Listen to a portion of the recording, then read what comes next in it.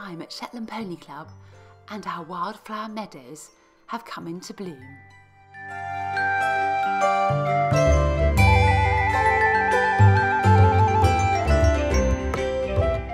Now people often ask, how do you get such lovely wildflowers? Well, this is how you do it. You start off by ploughing up the field to get rid of all the plants. And then you have to go over it with a roller so it looks like this, nice and flat.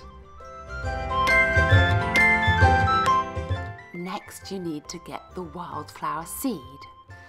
This is a special mix which has lots of different flowers in it, and you can see the seeds are all funny shapes and sizes. So how do you sow a field? Well, you just have to throw it around in the air because you can't do it with a machine.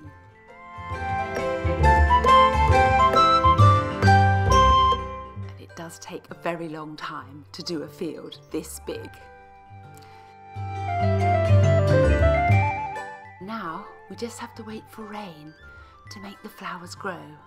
Come on, rain. It's been very dry this year. It took a long time for the flowers to bloom, but here they are, looking great. And everybody's enjoying the wildflowers, so all that hard work is worth it.